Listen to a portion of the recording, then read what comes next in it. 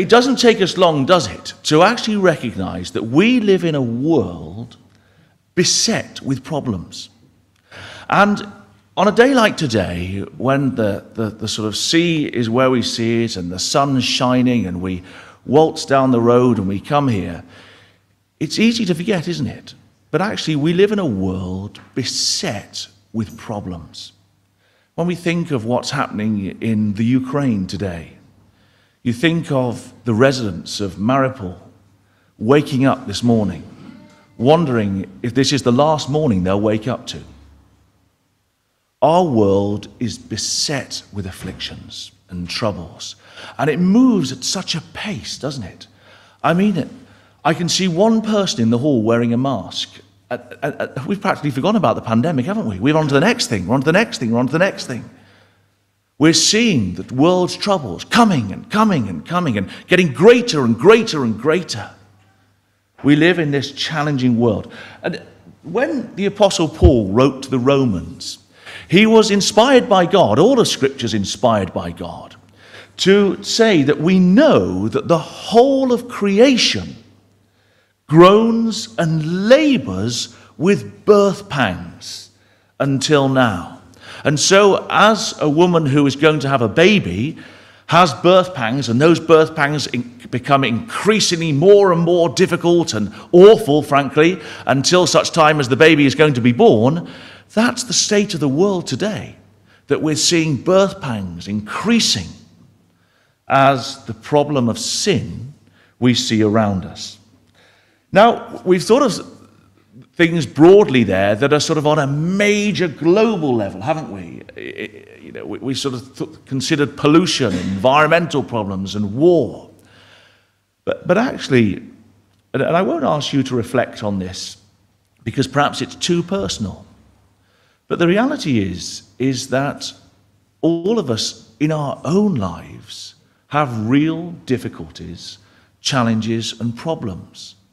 We see all around us in our families the difficulties of broken homes.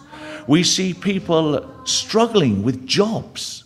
We see people in real difficulty in debt, very often because they're caught up in a world of marketing where they're purchasing things that they don't necessarily really need, but actually they do it anyway because of the pressures of advertising.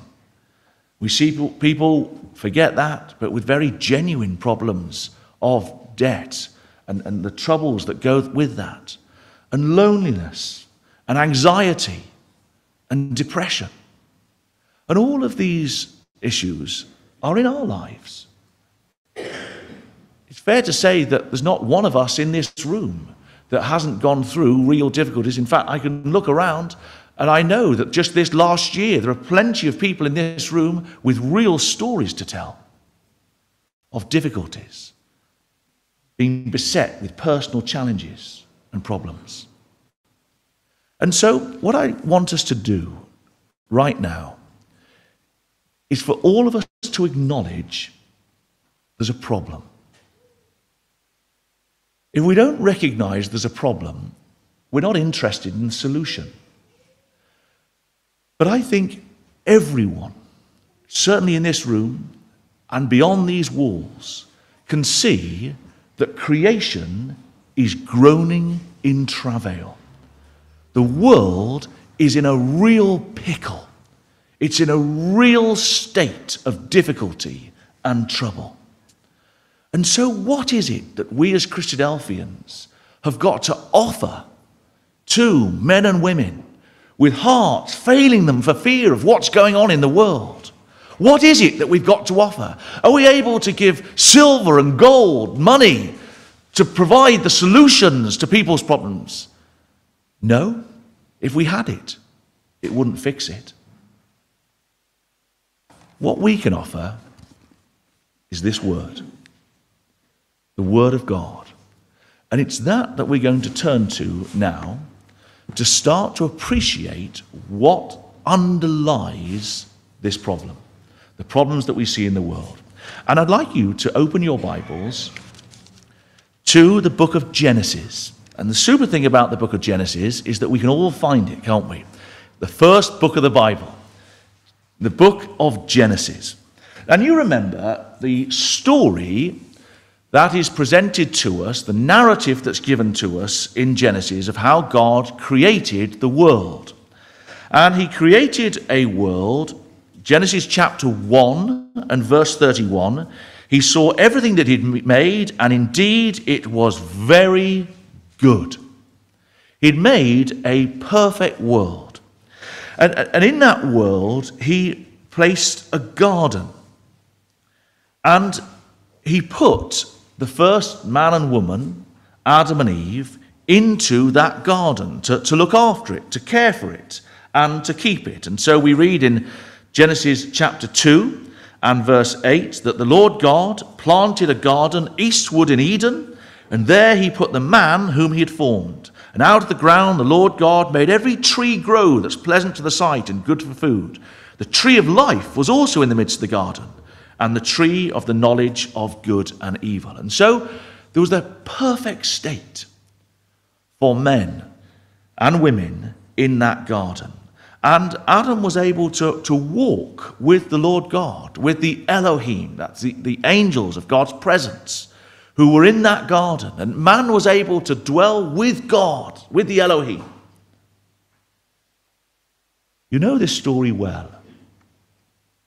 Something went badly wrong. Because God didn't create man to be a robot. He didn't create man to just by default only do what he wanted. Because what the Lord God, who made the heavens and the earth, and you and me wanted, was people who would choose of their own free will to want to know him, to love his ways, and be like him. And so in creating man like that allowed man to make choices. Choices for good and choices for evil. And man was told, as we just read, the tree of the life was in the midst of the garden, the tree of the knowledge of good and evil, and man was told that he was not allowed, Genesis chapter 3 and verse 1, to eat of the tree of good and evil. He was not allowed to eat of that tree. That was what he couldn't eat in the garden. And yet, we know what happened. That the serpent, who was an immoral beast, that the serpent could speak, which to us seems crazy, but a serpent does have a voice box, a snake has a voice box, and back here in the book of Genesis, clearly the serpent could speak. We see the serpent speaking. But this serpent wasn't a sinful serpent, it was an animal. Animals can't sin. It didn't have a moral choice, but it told a lie. And it was a lie because it was against what God said. And the serpent said, it doesn't matter. You can eat anything you like. If you eat of this fruit, you won't die. And the woman said, okay, I'll eat of it. And she gave it to the man, and the man ate of it. And in so doing, a choice was made. And that choice was to go against the commandments of God. And so sin was brought into the world. And immediately, we see in verse 9 that the Lord God called to Adam and said to him, where are you? He said, I heard your voice in the garden. I was afraid because I was naked. I hid myself. He said, who told you that you were naked? Have you eaten from the tree which I command you that you should not eat? The man said, the woman you gave to be with me, she gave of the tree and I ate. The Lord God said to the woman, what is this you've done? The woman said, the serpent deceived me and I ate it. And so a curse was placed upon the earth, upon the man, upon the woman. And the problem of sin and sin's consequences came into the earth. And so we see to the woman, verse 16, he said, I will greatly multiply your sorrow and your conception. In pain you'll bring forth children. Your desire shall be for your husband. He'll rule over you. In verse 17, we see what he says to Adam. Cursed is the ground for your sake. In toil you'll eat of it all the days of your life. Thorns and thistles it shall bring forth for you. You shall eat the herb of the field. In the sweat of your face you shall eat bread, till you return to the ground. What's the final problem of sin? Ruth told us earlier, didn't she? Death. You'll return to the ground from whence you were taken. From dust you are, and to dust you will return. And so the problem of sin is laid stark before us. And so what happens to Adam and Eve? Well, verse 23, the Lord God sent him out of the Garden of Eden to till the ground from which he was taken. So he drove out the man, and he placed cherubim, guards, at the east of the Garden of Eden, and a flaming sword which turned every way to guard the way to the tree of life. And so we know this well, but man was removed from the garden, and man was separated from God. And herein lies the consequences of the problem of sin. That man is separated from God. In the Garden of Eden, when God made the world, man was able to walk with the Elohim. They were able to walk around and talk to each other, chat to each other. But because man chose to sin, chose to go against the commandments of God, man was separated from God. And that's the story of the Garden of Eden, where we see sin come into the world. And so we start to ask the question, well, what is this problem then of sin? We see that the consequence of sin is that we are separate from God, and yet there's more to it than that. I'd like you to turn to the book of Romans. Now, Romans is in the New Testament. I'm going to give you a page number once I'm there. I want you to go to Romans chapter 3. It's on page 1001. If you've got this particular Bible on you, it's on page 1001. So, Matthew, Mark, Luke, John, Acts, Romans. Romans chapter 3. And we read in the book of Romans, and it's worth keeping a marker here because we're going to come to this book on 2 or 3 occasions. We read here of the problem of sin. So just go in at verse 23 where we read, "For all have sinned and fall short of the glory of God." And so we ask the question, what? Well, we saw that Adam and Eve sinned, and yes, we could see that they needed to be removed from the garden. But the consequences of sin were put on the earth. It was put into the DNA of Adam and of Eve. And so the consequences of sin have passed on through generation and generation and generation until you come to us. And the problem of sin is still very much alive in our lives today. We see it as we reflect it in our personal lives. We see it in the state of the world today. Sin and its consequences are laid bare before the world today. And so that's why when Paul wrote to the Romans in verse 23, he is able to be inspired by God to say, all have sinned and fall short of the glory of God. Adam's problem is our problem. There's not a person in this room that could reflect and say, honestly, well, no, I personally haven't sinned. All have sinned. It's not just Peter Owen that could have done this lecture. We all could have done this lecture, right? And that Greek word there for sin is helpful. It's the Greek word that I'll put on the screen for you here. And I'm sure I'll say this wrong, hamartano, or something like that, hamartano. And that word means to miss the mark.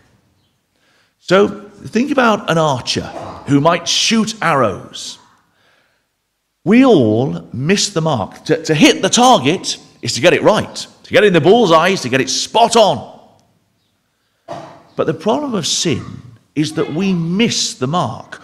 All have sinned and fall short. The arrows of our lives fall short. They miss the mark of what? Of the glory of God. And so in all of us is the problem of sin, and in all of us we're missing the mark. We're missing that target of the glory of God. And so just scan further down the page, because you see that a solution is starting to be found. And that's laid to us in verse 28. We conclude, and we haven't looked at all the argument, but just go with this, we conclude that a man is justified by faith.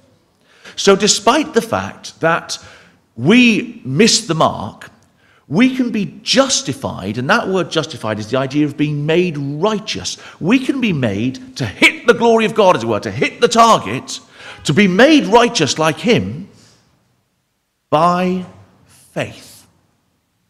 There's a real importance in all of our lives for faith, for belief. Now, I want you to turn to the person around you, and I want you to reflect, and boys and girls, this is just as important for you too. What has God provided? Or to give the children a bigger clue, who has God provided as the solution to the problem of sin? I think Alfie might have said me, which, if anyone knows his character, we'll know very well he is not the solution. In fact, he's very much part of the problem. Sorry, Alf.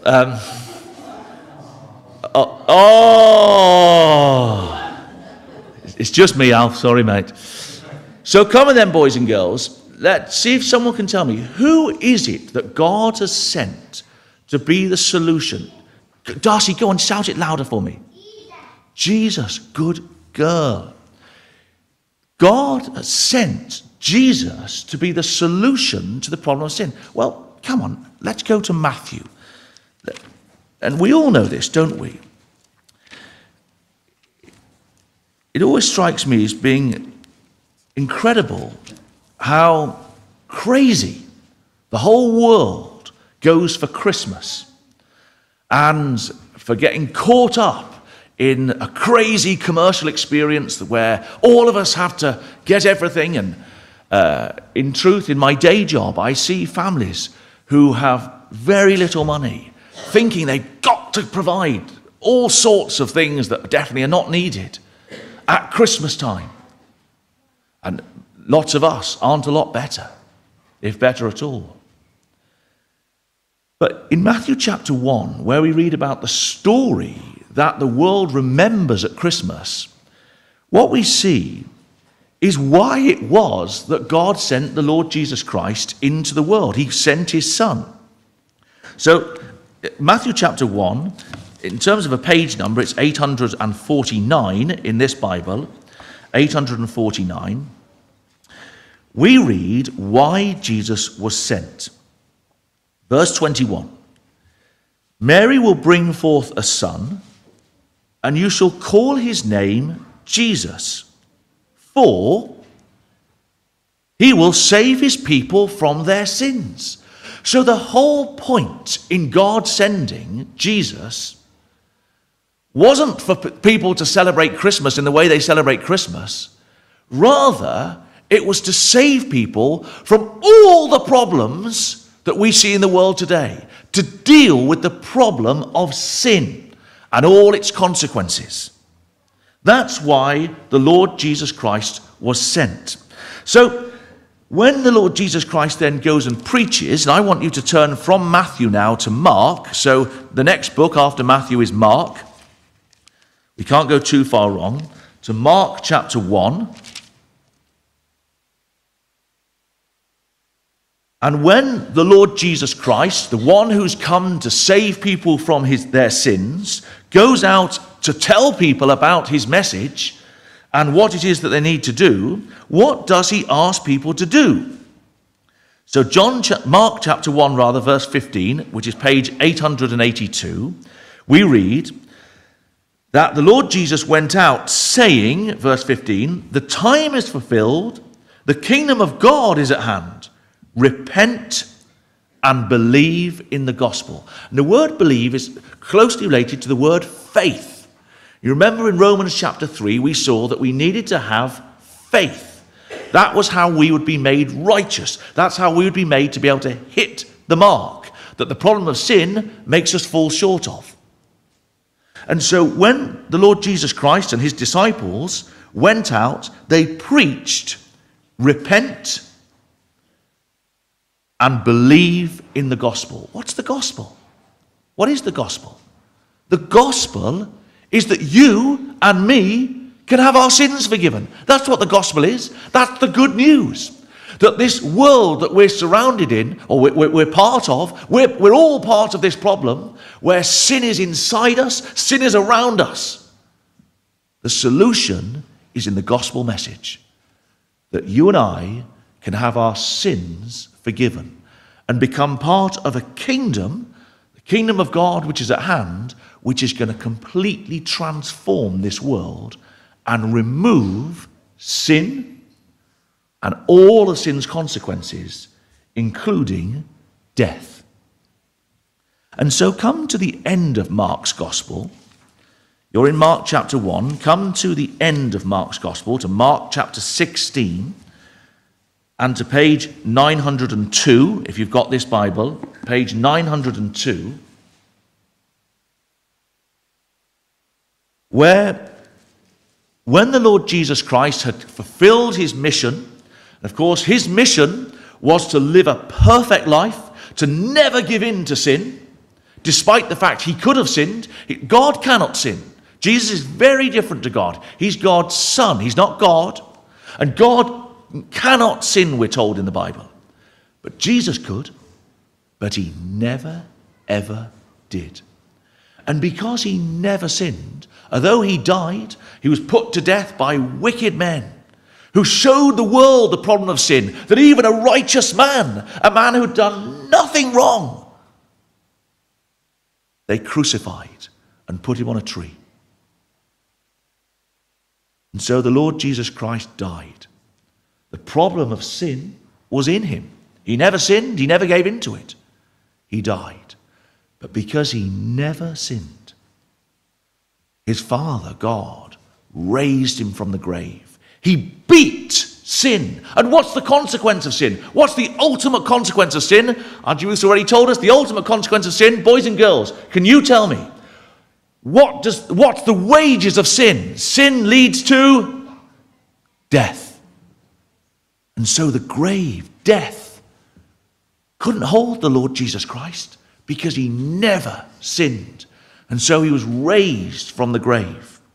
And so following that, he said to his disciples, what I want you to do, verse 15 of Mark 16, go into all the world, go everywhere, including to Mumbles and to whoever's listening online. Go everywhere and preach what? The gospel, the good news that all of you can have your sins forgiven. The problem of sin can be dealt with in your life. To every creature, he who believes, remember you've got to believe, and is baptized will be saved. But he who does not believe will be condemned. And so it's pretty stark here, isn't it? And this is the tough bit, because I've got to sock this to you. This is set out in black and white here. It doesn't say to us, he who believes and who tries to be a good person will be saved. It doesn't say, do your best every day, be really kind to your neighbors and look after those around you, and you'll be saved. What it says, he who believes and is baptized shall be saved. And so there's a humility required in all of us. Because you can be made to feel a bit self-conscious being baptized, where there you are in front of a whole room of people, dressed half the time in pajamas or a dressing gown or something like that, and told, now, just relax. What I'm going to do is drown you. And you're put right under the water before coming out of the water. And you come out like a wet dog, and your hair's all over the shop. Not so much a problem for some of us. But you can feel rather self-conscious. But you're telling the whole world that you realize there's a problem. And that problem isn't just in everyone else. That problem isn't just in Russia. That problem is in you and in me. And it's got to be dealt with. And the solution that God has provided to deal with it is the Lord Jesus Christ, who died and was put in the tomb and was raised again. And so what we're doing in belief and in baptism is saying, you know what? I've got a problem. I have got that nature that Adam's given me. And I mess up every day too. I'm riddled with this problem of sin. And all its consequences I see around me. And I'm going to humble myself and do as God has asked of me.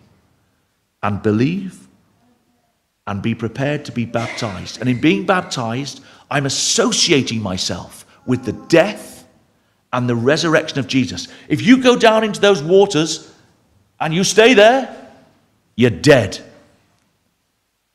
That's why we always have a lovely, kind baptizing brother. And so that person will make sure you don't stay there. You come out of those waters. When the Apostle Paul wrote to the Romans, he didn't write to the Romans, he was speaking, and it's recorded for us in Acts chapter 22.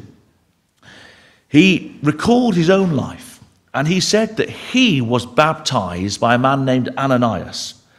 And he said that his baptism was like the washing away of his sins. And it's not that when we're baptized, we come out of the water like, oh, brilliant. I can see that sin's gone. You know, all those tattoos that I had all over me of sins, they've gone. That's not how it is at all, is it? But spiritually speaking, we recognize the problem of sin. And in our baptism, our sin is washed away. I'm going to show you a baptism.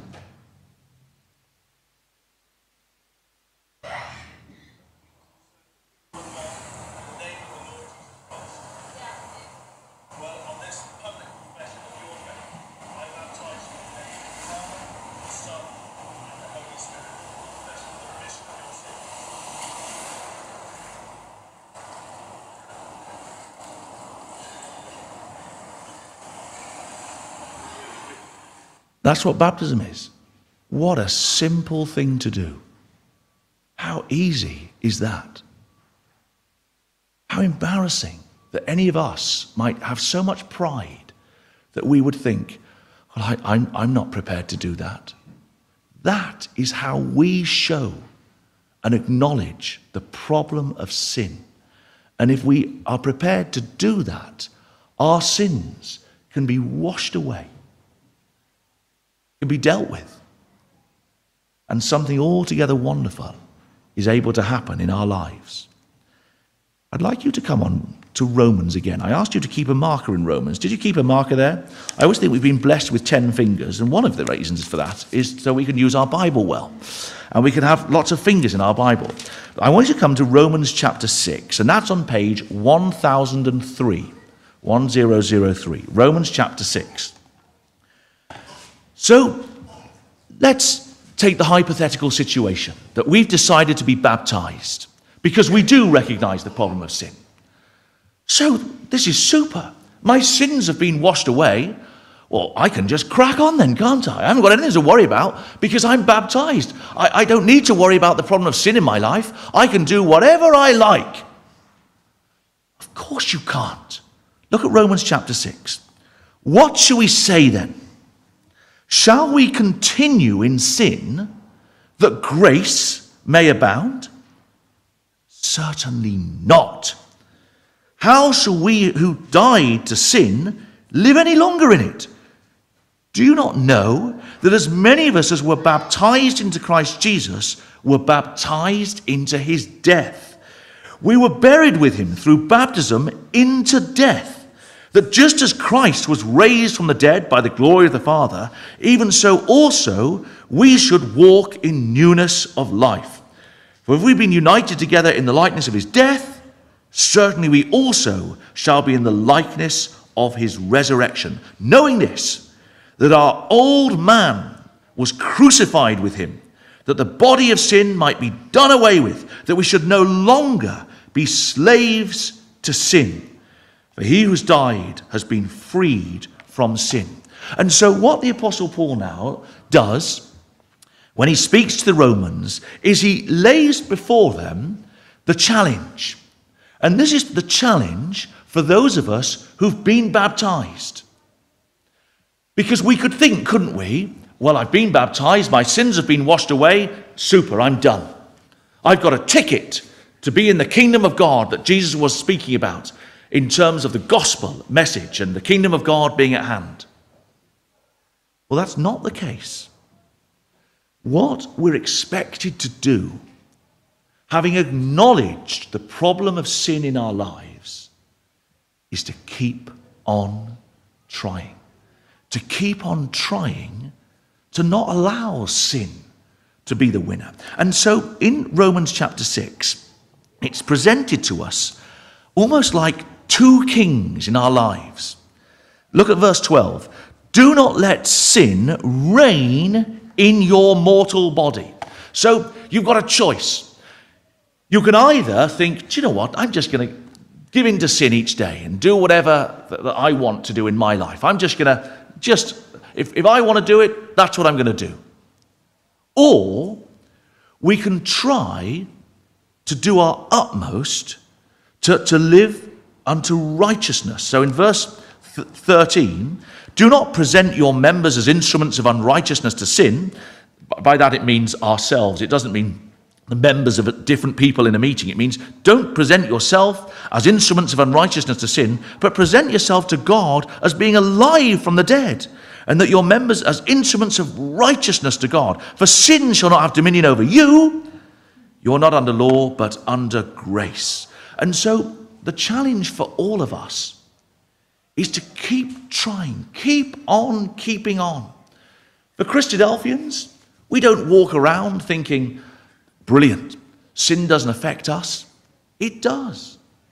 All of the consequences of sin that we reflected on at the very beginning, on the world level, we live in this world.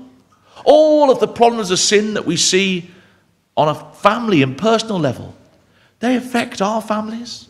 And we have those same difficulties too. Sin is in all of us and all its consequences. But the challenge is to keep on trying our best to beat it. And it's not that we ever will.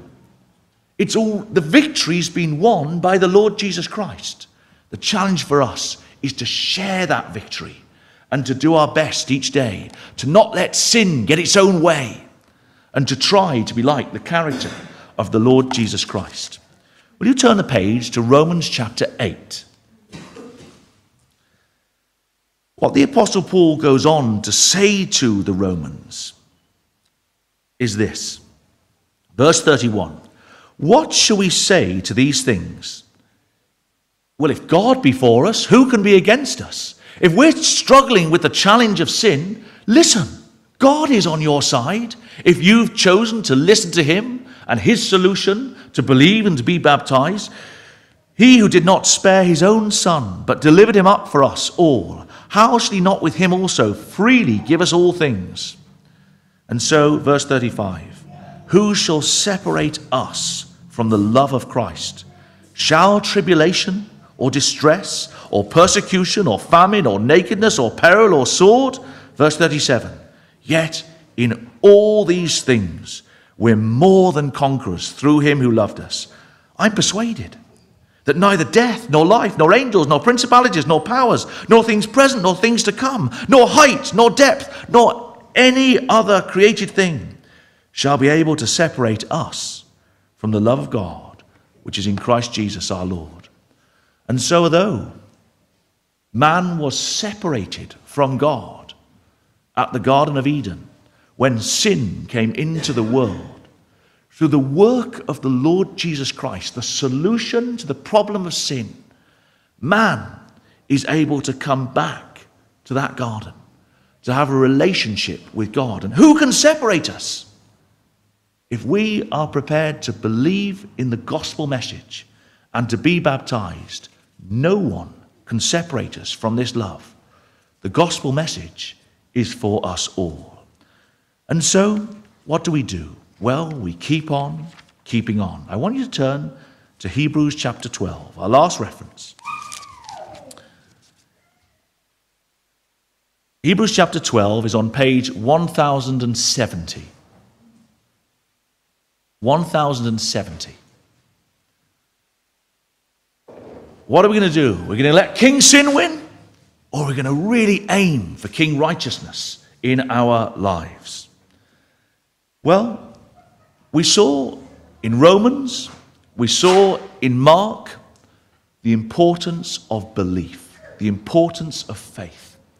And in Hebrews chapter 11, which is the chapter before the one we're about to look at, we see countless examples of men and women who went through all the trials and difficulties that the problem of sin gave to them. They had the most awful things happen to many of them, but they kept on believing, having faith. And so we're told now in Hebrews chapter 12 and verse 1, therefore, we also, since we're surrounded by so great a cloud of witnesses, all these examples of men and women of faith that were laid before in chapter 11, let us lay aside every weight and the sin which so easily besets us. It gets us down, it ensnares us. And let us run with endurance the race that's set before us, looking to Jesus, the author and finisher of our faith, who for the joy that was set before him endured the cross, despising the shame, and has sat down at the right hand of the throne of God.